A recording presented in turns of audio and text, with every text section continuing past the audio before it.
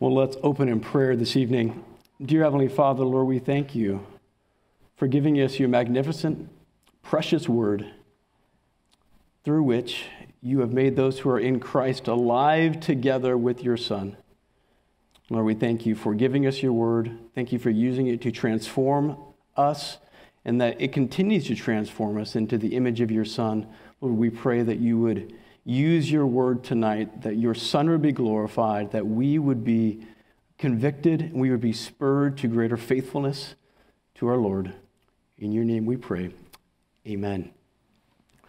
Well, it was just a great day today at Grace Bible Church, just getting to see and hear the testimony of lives that have been transformed by the gospel and seeing us welcome new members into the church. Just what a privilege. And I know some of you made it back tonight, so just pleased to see you. Tonight, as we discussed, we've been in our 66 book series, taking a little bit of a break from our verse-by-verse exposition of Scripture that we normally do on Sunday mornings to do sort of those 30,000-foot views of each book of the Bible. And tonight we are looking at the book of 1 Peter.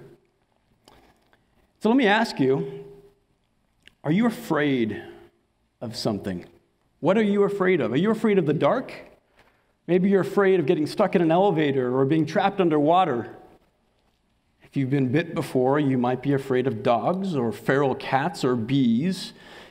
Maybe you're afraid of cancer or a packed Supreme Court or the government taking your guns or trampling your American rights, which were never promised to you by God in this life anyway. Or maybe you're afraid of what it might mean to suffer for Christ. Sure, there's persecution in the world, but will I be called to suffer?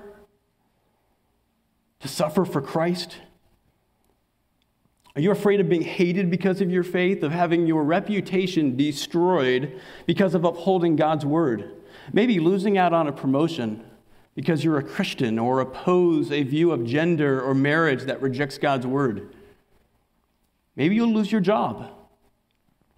Have you ever thought, how am I going to handle that kind of opposition to the gospel, that kind of persecution when it comes?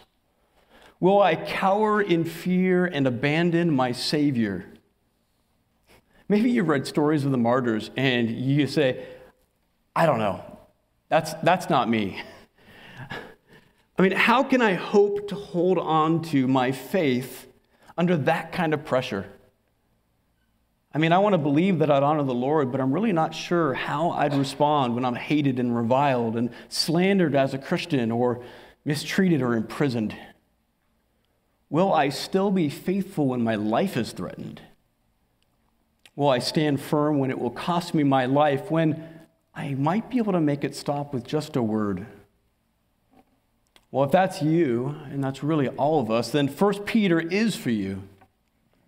Tonight we will do an overview of 1 Peter, and you can read this book on your own in about 15 minutes, but together we'll look tonight at just some key passages and then make some initial observations about Peter's reason for writing, and then we'll trace some of those major themes across the book, which are great themes for you to pay attention to as you read this book on your own, perhaps this next week. So as we spend some time looking at 1 Peter, you can open to chapter 1, and we'll hit a few key sections. Pay special attention to the theme of suffering as Peter writes. We will begin in verse 3 of chapter 1. Blessed be the God and Father of our Lord Jesus Christ, who according to his great mercy has caused us to be born again to a living hope, through the resurrection of Jesus Christ from the dead, to obtain an inheritance incorruptible and undefiled and unfading, having been kept in heaven for you, who are protected by the power of God through faith, for a salvation that is ready to be revealed in the last time. In this you greatly rejoice, even though now, for a little while, if necessary, you have been grieved by various trials, so that the proof of your faith, being more precious than gold which is perishable, even though tested by fire, may be found to result in praise and honor and glory at the revelation of Jesus Christ. Well, turn down to chapter 2, verse 19. Chapter 2, verse 19. For this finds favor, this finds grace, if, for the sake of conscience toward God, a person bears up under sorrows when suffering unrighteously. For what credit is there if, when you sin and are treated harshly, you endure? But if when you do good and suffer for it, you endure, this finds favor with God. Turn to chapter 3, verse 13. Chapter 3, verse 13.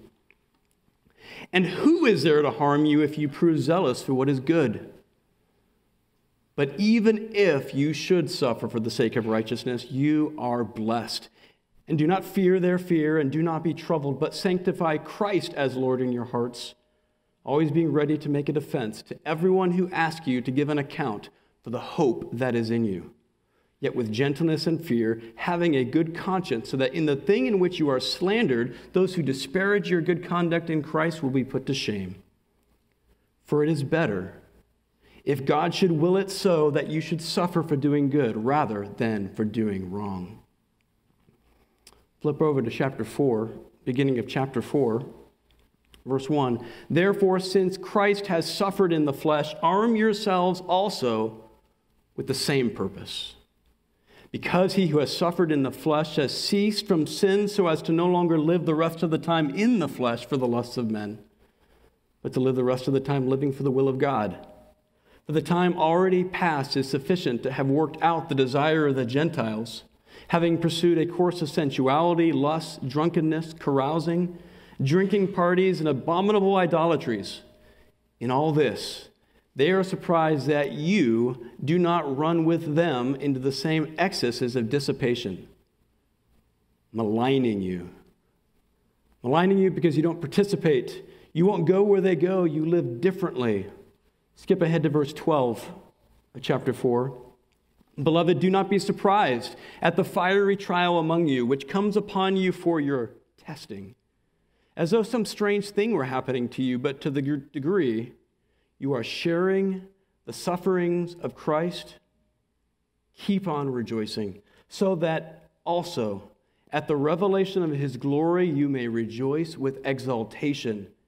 If you are insulted for the name of Christ, you're blessed, because the Spirit of glory and of God rests on you.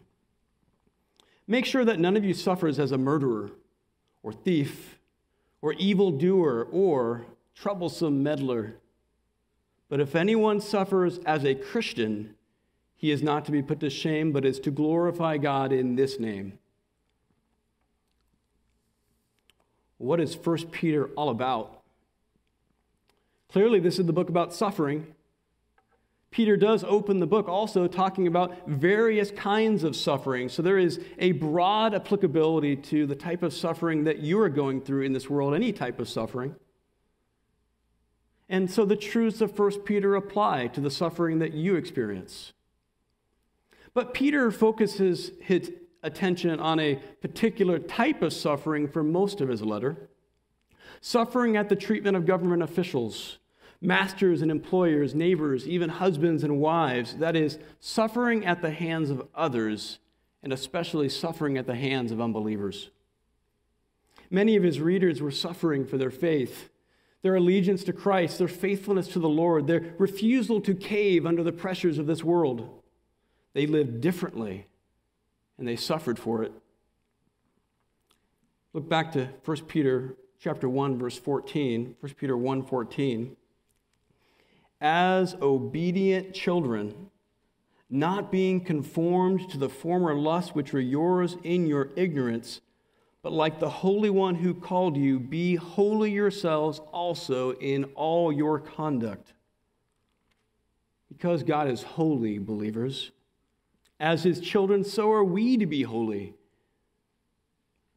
And as verse 17 shows, we're to conduct ourselves in the fear of God. And this type of separate, distinct living will always stand in sharp contrast to the world. And Peter's readers had learned that this type of living would bring opposition. So Peter addresses that type of opposition. So as we talk about 1 Peter tonight, if we were to take a conventional approach, maybe to walking through the book, a conventional approach to 1 Peter might go something like this. We might look at the topics of salvation, submission, and suffering. There's some verse divisions up there. And that approach is helpful, and it would be helpful. But even these three themes don't stay nicely contained, and they actually resist being pressed into a neat outline like this. Salvation truths bleed into every chapter of this book, as does suffering. And while the middle section of the book does have a particular emphasis upon submitting under earthly authorities, the topic of submission will come up again in chapter 5 in the context of the church. And really, this whole book is a plea for steadfast submission to God's sovereignty and trusting ourselves to Him amidst suffering. So as we consider how to think through this book, I'd like to look at how a few of the repeated themes can be traced throughout this book and how those fit with Peter's stated purposes for writing the book. So we'll sort of abandon this outline for the evening. So turn now to 1 Peter chapter 5. 1 Peter chapter 5, verse 12. And we read, "Through Silvanus, our faithful brother, as I regard him, I have written to you briefly, exhorting and bearing witness that this is the true grace of God. Stand firm in it." At the time of Peter's writing in the early 60s, persecution was probably not yet the official policy of the Roman Empire. But it was a time of increasing hostility and persecution. But in just a short time, likely not more than a year or two, the policy of the Roman Empire under Nero would change and Christian suffering would exponentially increase. We've heard the accounts of Emperor Nero burning Christians as living torches for his garden parties. But that was still future, if just by a little. And so in many ways, then, the experience of Peter's readers is not far from, in many senses, to the experience of us today. We live in a time of increasing opposition in the workplace, in the public square, and at local government levels, legal or not. And we know from God's word that our present experience of suffering will only increase as we get closer to the return of Christ. So would Peter's readers persevere in their present suffering? Were they ready for the additional suffering to come? Are we ready? Amidst their suffering, in verse 12, Peter calls them to stand firm. Verse 12, "Having written to you briefly, exhorting and bearing witness that this is the true grace of God, stand firm in it." So verse 12 of chapter 5 really provides a sort of summary for the book. And that's really the purpose of this book. The purpose is up on the screen for you. Peter testifies to and pleads with believers to stand firm in the grace of God while suffering for Christ. Peter writes that they would stand firm in grace and endure suffering to the end. And so before we jump into the book in more detail, I think it would be helpful for us just to think about, who is Peter? Well, in the letter, Peter describes himself in two different ways. Chapter 1, verse 1, he describes himself as an apostle of Jesus Christ. In chapter 5, he describes himself as a fellow elder and witness of the sufferings of Christ. So we take from that, Peter saw Christ suffer. Qualifies him to write a little bit on suffering. But we know, and no doubt Peter's readers would have known, quite a bit more about Peter. And as they received this letter from him, addressing their suffering and his plea for them to stand firm, Peter's own experiences would have no doubt been on their minds. So I just want to recall Peter's denial of Christ. We're familiar with that. I found in Mark 14, you don't need to turn there. But Mark 14, Jesus told the 11 disciples, "You will all fall away because it is written, I will strike down the shepherd and the sheep shall all be scattered." But what did Peter say? If you remember Peter's response in verse 29 of Mark 14, "Well, even though all fall away, yet I will not." But of course, Jesus tells him, "Peter, you're going to deny me 3 times tonight." Well, remember Peter's response to Jesus. If I have to die with you, I will not deny you. I love Peter, but we know what happens next. Peter says, I neither know nor understand what you're talking about. I'm not one of them. I don't know the man you're talking about. And then Peter throws himself down and begins to weep. His denial of his Savior. Peter knows what it means to cave under pressure. He knows what it means to deny Christ under the potential threat of his own harm. He knows what it means to be afraid of man and what they can do to you. But Jesus had plans for Peter. And as we look at most of the post-resurrection appearances of Christ, Peter is called out specifically by name, even when the other apostles are not. There just seems to be this special attention to make it clear that Jesus appeared, and that included Peter, which may have appeared shocking to the first readers. Peter, the one who denied Christ, Jesus appeared to him. If you recall 1 Corinthians 15, Christ actually appeared to Peter first and then the rest of the apostles. Well, in John 21, and if you can just turn to John 21, this is worth looking at briefly. In John 21, we actually find the account of Jesus gently restoring Peter and commissioning him for future service. In verses 15 through 17, the familiar story, Peter, if you love me, tend my lambs. Peter, if you love me, shepherd my sheep. If you love me, tend my sheep. And Jesus commissions this fearful, faithless deserter into his service as a shepherd. But it's easy to forget the end of Peter's restoration account. Look at verse 18. After telling him to tend my sheep in verse 17, Jesus says to him in verse 18, truly, truly, I say to you, when you were younger, you used to gird yourself and walk wherever you wished. But when you grow old, you will stretch out your hands, and someone else will gird you and bring you to where you do not wish to go. Now this he said, signifying by what kind of death he would glorify God. What was Jesus saying? Peter, because of your love for me, you're going to shepherd my sheep, and one day, for God's glory, you're going to stretch out your hands and you're going to die like me. And then notice what Jesus says at the end of verse 19. He says, we read, and when he had spoken this, he said to him, follow me. Before his death, Jesus had said, if anyone wishes to come after me, let him deny himself and take up his cross and follow me.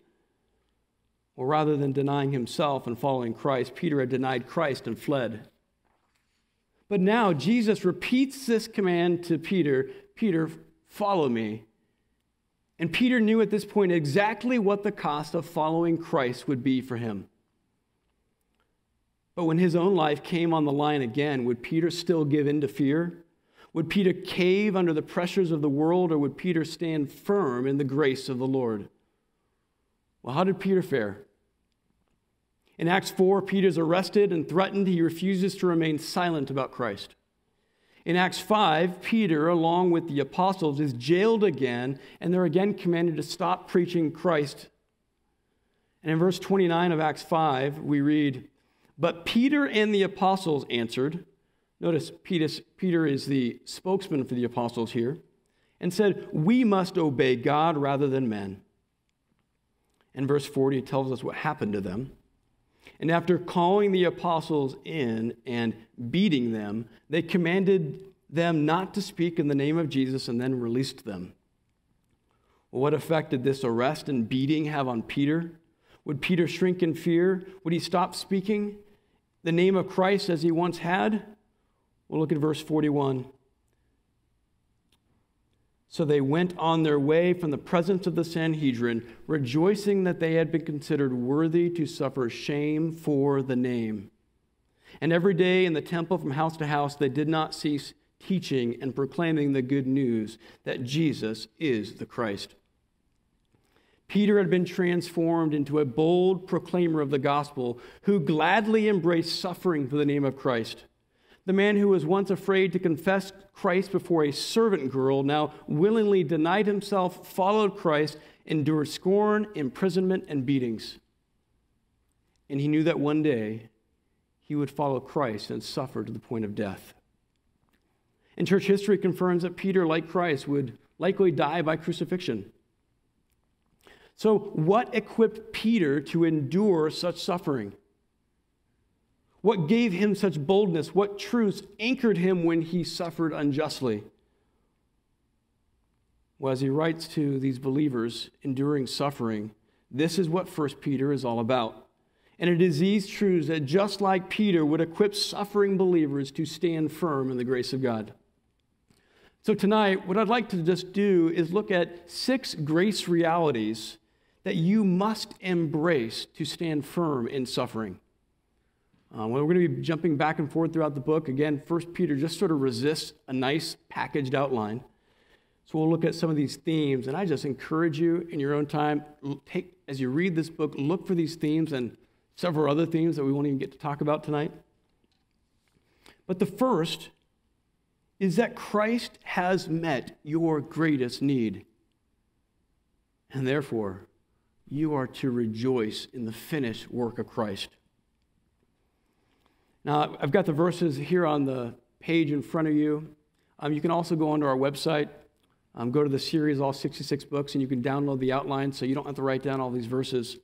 But I'm just going to sort of rehearse these. We won't turn to all of them. A few of them I'll actually have you turn to so we can look at them together.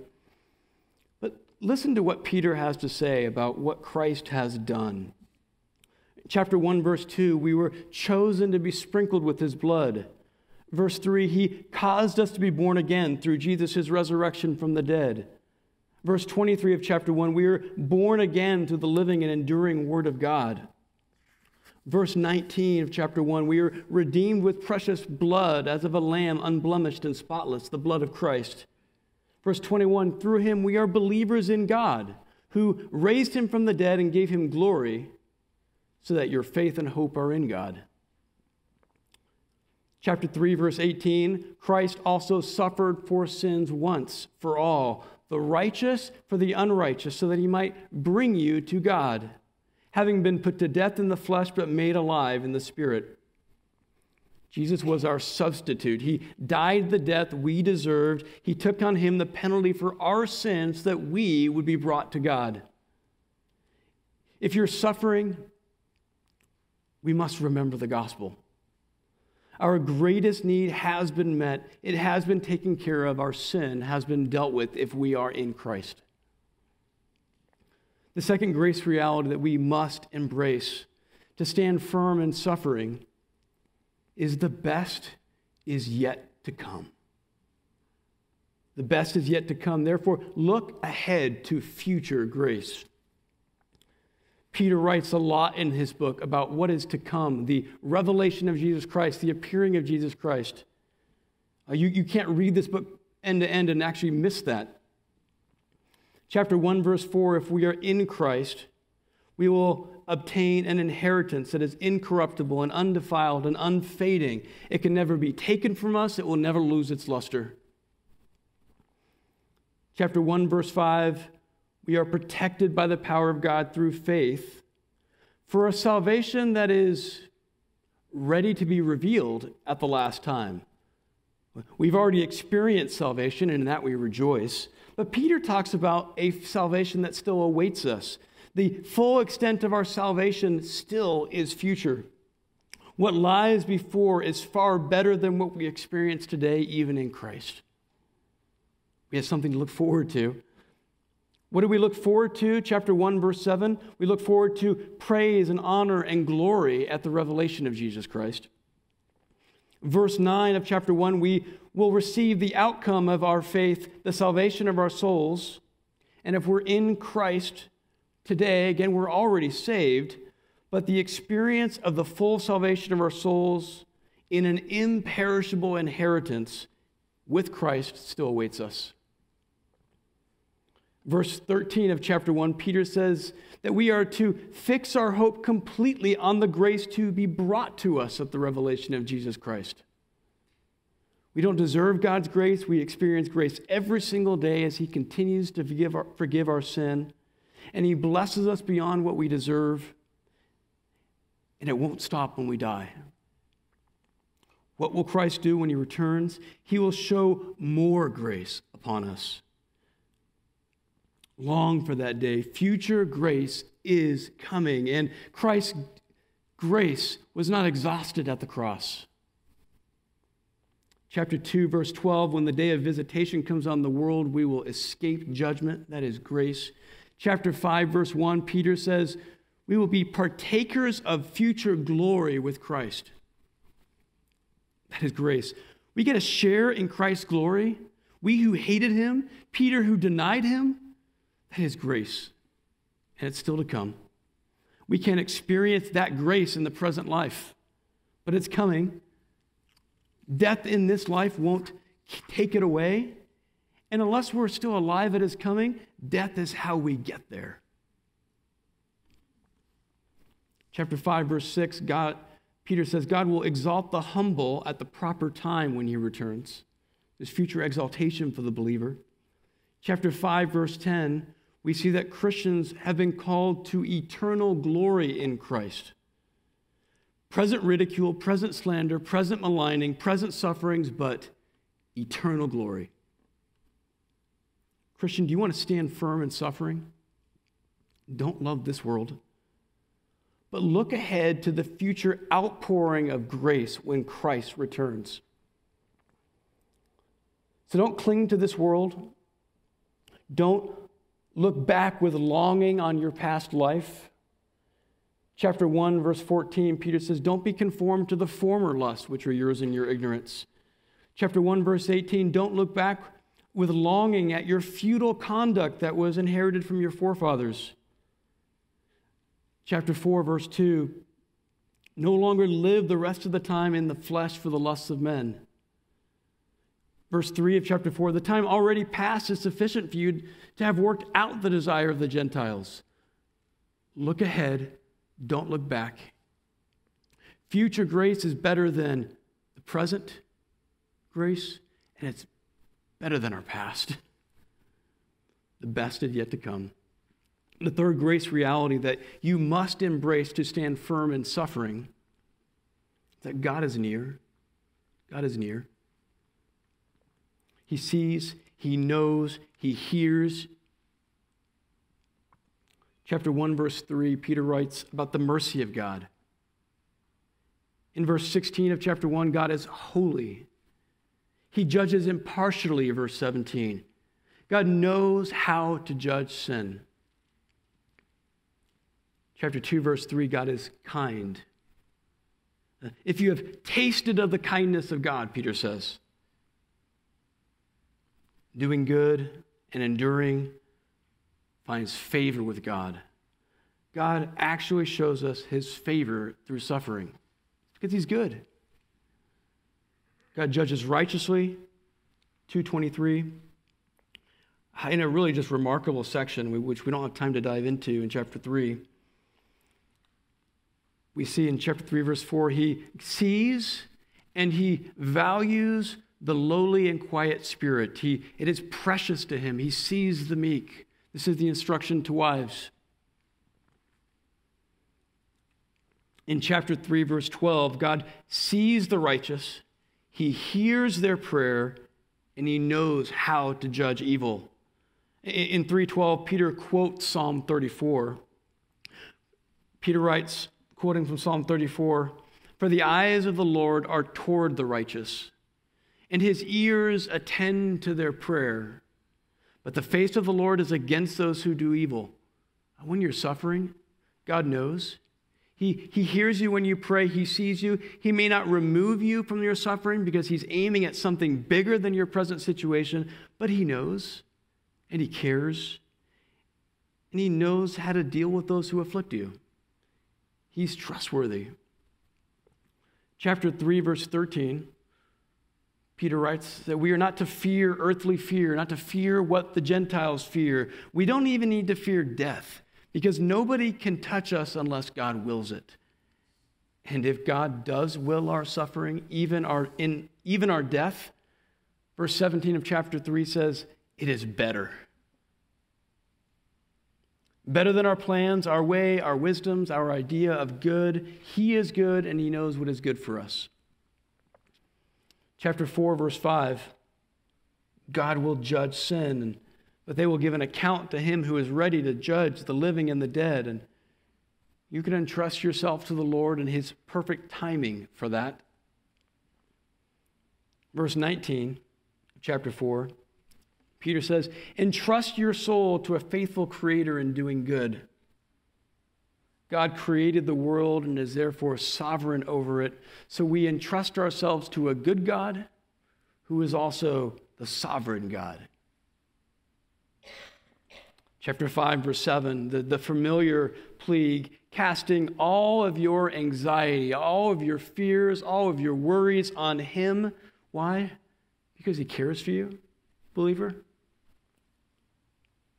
So God is near.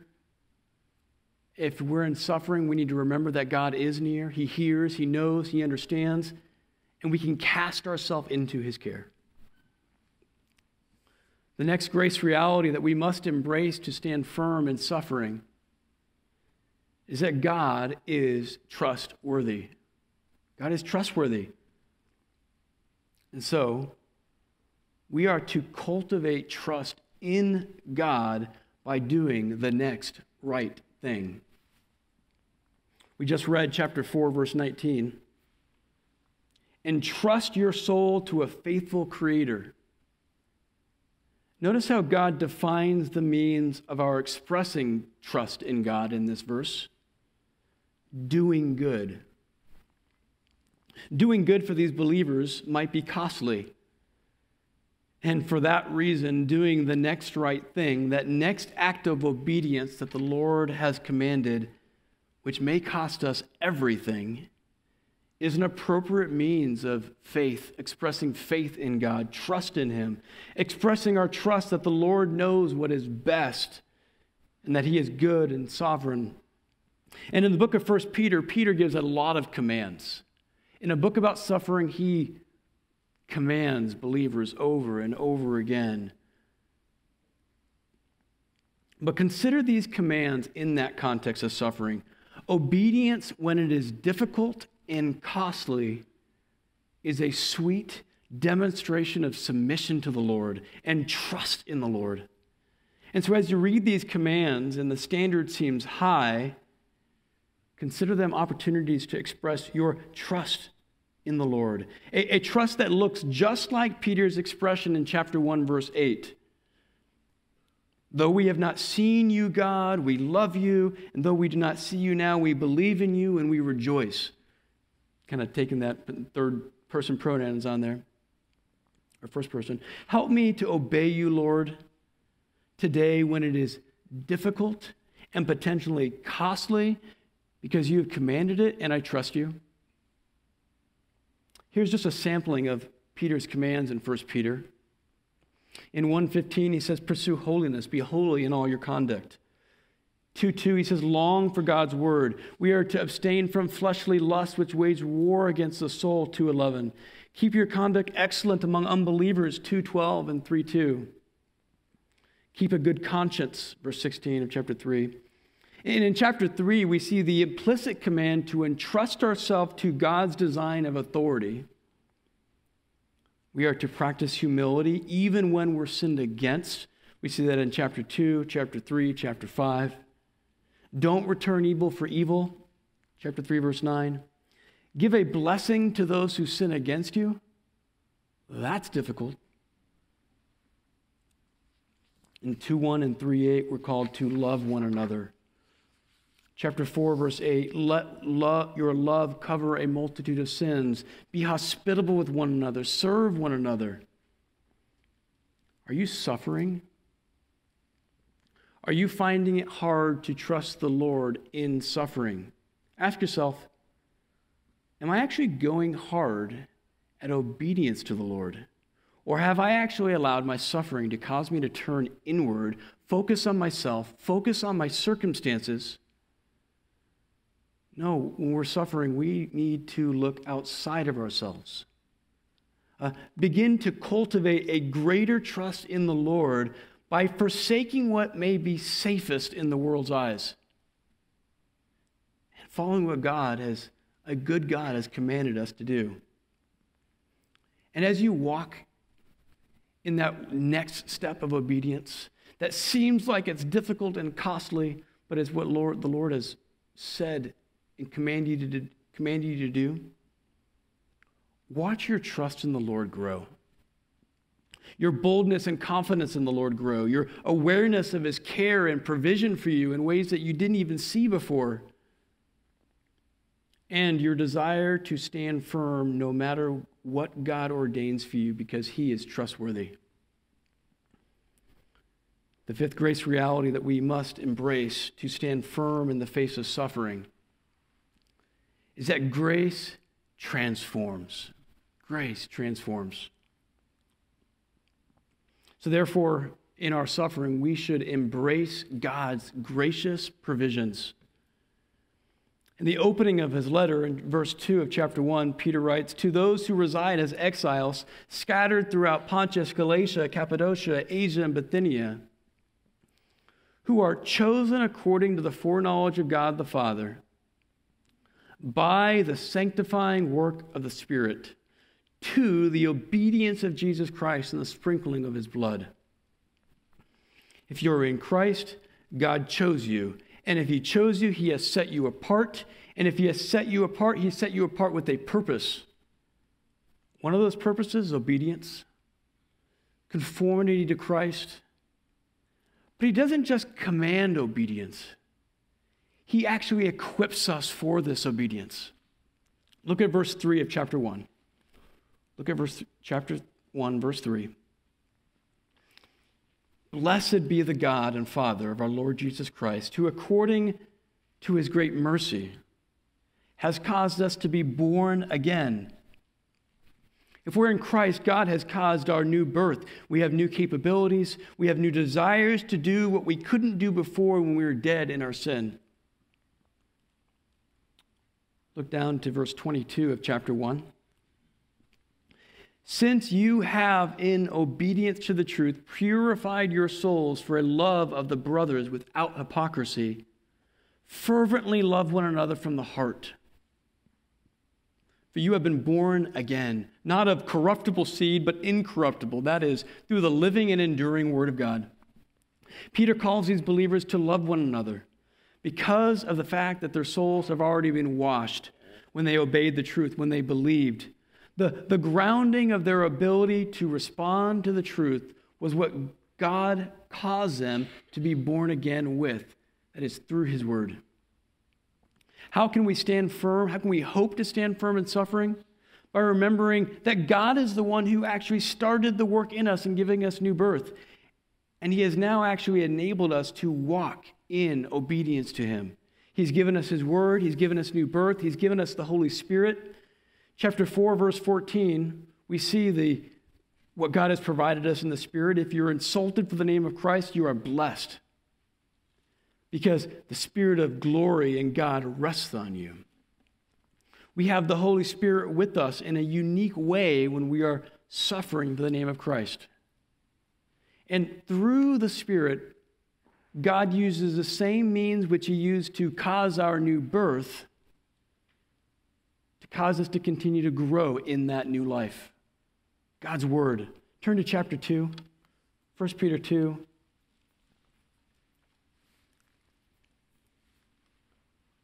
"Therefore, laying aside all malice and all deceit and hypocrisy and envy and all slander, like newborn babies, long for the pure milk of God's word, so that by it you may grow in respect to salvation." God has actually given us what we need to grow. Peter says, cultivate a desire for God's word. You can't grow without it, but in God's grace, a childlike, dependent desire for it, a steady intake of it in the hands of the Holy Spirit in your life will produce further growth in the believer. But notice Peter doesn't just say, read it. He says, long for it. Cultivate a desire for it, like that of a newborn child. Have you ever seen a hungry newborn? What do they want? They cry when they don't get it. They're singularly focused on it.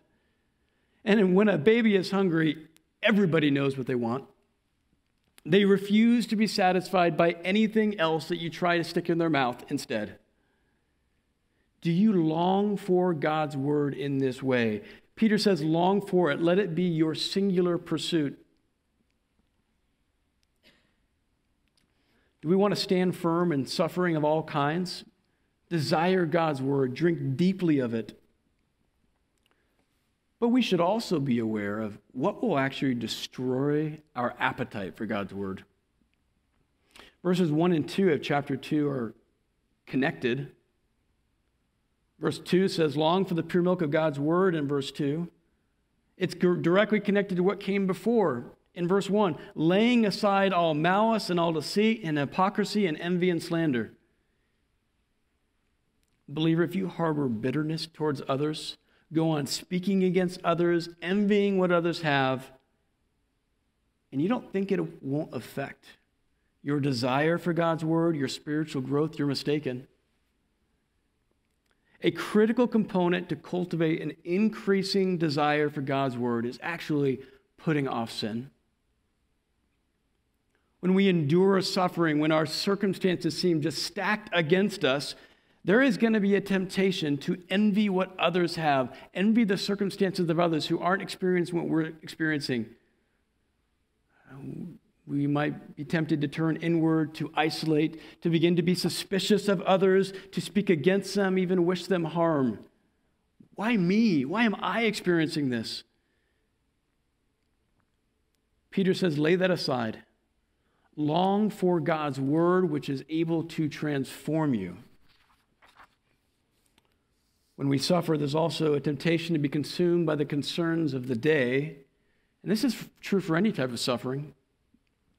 We might be concerned and preoccupied with those material things that we need so desperately, a home, food, a job, medical treatment. But what those things cannot do is produce spiritual growth apart from God's word. Cling to God's transforming grace. Cling to and long for his means of grace, his word. God's gracious provision applied by the Holy Spirit to actually cause you to grow in the middle of suffering. Last grace reality I'd like to look at this evening, that you must embrace to stand firm in suffering, and we would have missed the book of 1 Peter if we didn't get to this one, is Christ humbled himself and suffered without sin. So fix your eyes upon his faithful example. Beginning in chapter 2, verse 13, Peter addresses a critical area where his readers are going to need to battle against their fleshly lusts. Where is that? When we find ourselves under authority. Look at chapter 2, verse 13. This is worth turning there for. It always, but chapter 2, verse 13, be subject for the sake of the Lord to every human institution, whether to a king as the one in authority or to governors as sent by him. Skip down to verse 18. Servants, be subject to your masters. In our public lives, God has ordained authority structures. We are under the authority of the government, our employers. And under such authority, we are to be defined by willingly subjecting ourselves under that authority. Not for the sake of those authorities over us, but for the sake of Christ, as slaves of God, Peter says. Look at verse 17. Peter commands us, honor all people, love the brethren, fear God, honor the king. Perhaps somebody might have thought that the king was exempted the first time he said, honor all people. What if our leaders are ungodly? Verse 17 says, even foolish men, ignorant men. Verse 18 says, even crooked men. Again, he ends that list with honor the king. You mean Nero? A murderous, evil, immoral emperor? Peter says, honor him. Honor even the king, the governor, the master, the employer, the supervisor whose foolishness, whose immorality leads you to unrighteous suffering. Look at verse 19 of chapter 2. For this finds grace or favor, if for the sake of conscience toward God, a person bears up under sorrows when suffering unrighteously.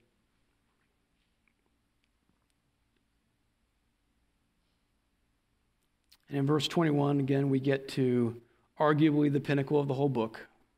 Without these next verses, the calling to bear up under suffering would seem impossible, but someone has gone before us in suffering. Look at verse 21. For to this you have been called, since Christ also suffered for you, leaving you an example that you should follow in his steps. Who did no sin, nor was any deceit found in his mouth, who being reviled was not reviling in return.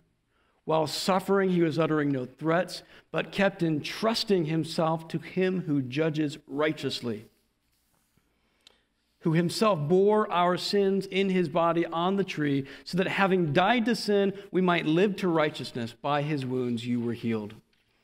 Believer, we've been given an example of one who suffered without sin. Jesus knew what it was to suffer, to be slandered, to be accused by others, to be hated, ridiculed, belittled, beaten, spit on, insulted, flogged, humiliated, even murdered.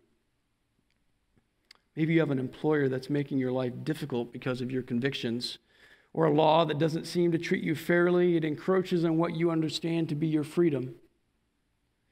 It's so easy to be tempted to speak out in anger against such behavior that affects us so personally. Do we threaten legal action? Do we want to defend ourselves? We may want to punish the wrong that's done to us. Our fleshly lust may wage inside of us. We desire to be recognized, appreciated, respected. Maybe we desire retribution. Jesus faced these temptations, yet never gave in. Verse 23, he was reviled, insulted, threatened, and suffered, and he didn't revile or threaten in response. He didn't take judgment into his own hands, but verse 23 says, kept entrusting himself to him who judges righteously. God knows how to deal with sin and punish sin. Leave that to the Lord. And in his earthly life, so did Jesus. Point 3 on our outline was, entrust yourself to a good God. And we might add, entrust yourself to a righteous judge, just like Jesus did. Jesus is our example of how to endure unrighteous suffering. What about chapter 3? Chapter 3 speaks first to wives being subject to their own husbands.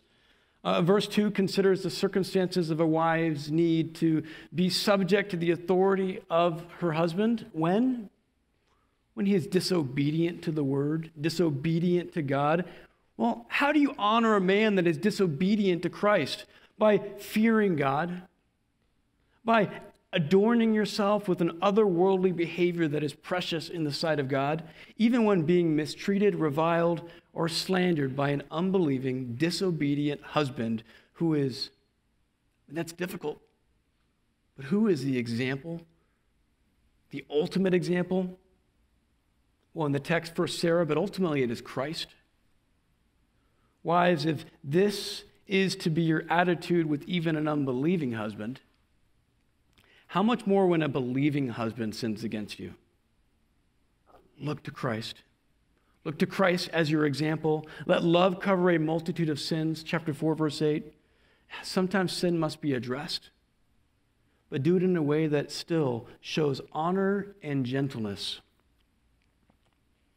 Well, in verse 7 of chapter 3, this same humility is required of husbands as well. Husbands, you must honor your wives. Live with them in an understanding way.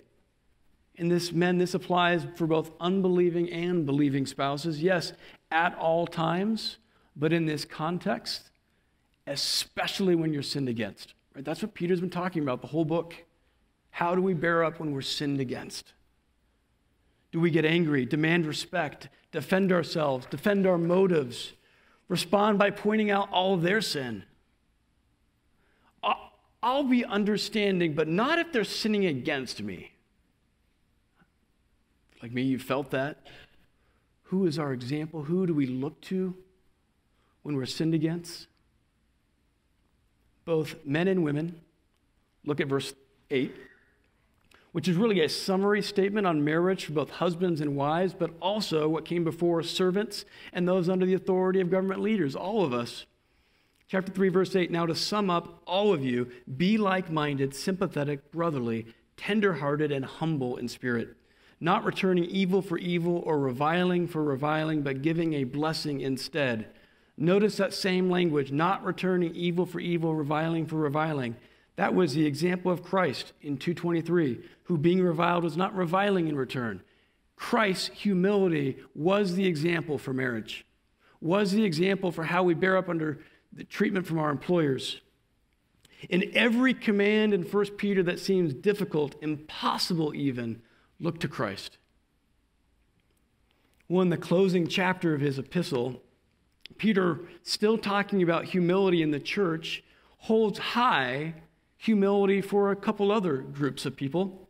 Chapter 5, verse 5, and all of you clothe yourself with humility towards one another. For God is opposed to the proud, but gives grace to the humble. Therefore, humble yourselves under the mighty hand of God, that he may exalt you at the proper time. Who is the example of humility? Christ, in his earthly life and in his suffering. And Christ is also the forerunner in exaltation, as he was demonstrated to be victorious over sin, death, even demonic powers at his resurrection in chapter 3, and then exalted to the right hand of God in chapter 3, verse 22. So believers too have a firm hope of sharing in Christ's glory at his return. And then we will be exalted. But now we follow Christ's example of humility. And in addition to these general instructions on humility in chapter 5, Peter calls out two groups for whom humility is especially essential in chapter 5, elders and young men. And I just want to draw out the unique way that elders are to follow the example of Christ. Notice when speaking to elders in chapter 5, verse 2, he tells the elders to shepherd the flock of God among you. So elders are shepherds or pastors. They are to be among the sheep. Shepherds aren't too good to be among the sheep. They don't stand far off. That would be a proud shepherd, but a humble shepherd is identified as being among the sheep. Remember Jesus giving this instruction to Peter, Peter, if you love me, shepherd my sheep. Now Peter instructs these elders to shepherd the sheep, not their sheep, not Peter's sheep, but Christ's sheep. Keep reading in verse 2. Overseeing, not under compulsion, but willingly according to God. The elders were overseers. In verse 3, they're told not to lord it over the flock, but to be examples to the flock. So elders here are called to the task of shepherd and overseer. And these words aren't accidental. Look back to chapter 2, verse 25. For you were continually straying like sheep, but now you have returned to the shepherd and overseer of your souls. You see those same terms, shepherd and overseer. Elders, too, are called to follow the example of Christ in their humility, in their shepherding, in their overseeing. And as they follow Christ's example, they, too, are to be examples to the rest of the flock. Elders are to be examples of humility at all times. That's true.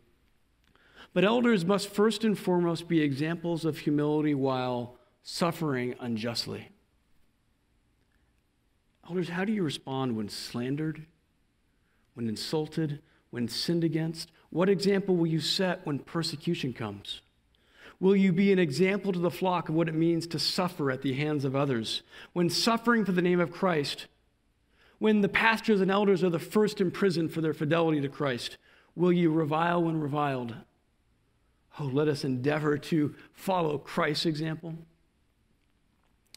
Chapter 5, verse 4, this promise for those elders who follow the example of Christ. And when the chief shepherd appears, you will receive the unfading crown of glory. Believers, if ever there is a book to become acquainted with as we inch towards greater and greater hostility towards believers, 1 Peter is it. Peter knew what it was like to cave under pressure, under persecution. He knows that temptation will come to us in that moment. And he stands before us as a transformed man, pointing us not to his example, but to the example of Christ. So he exhorts us in chapter 5, verse 8, be sober, be watchful.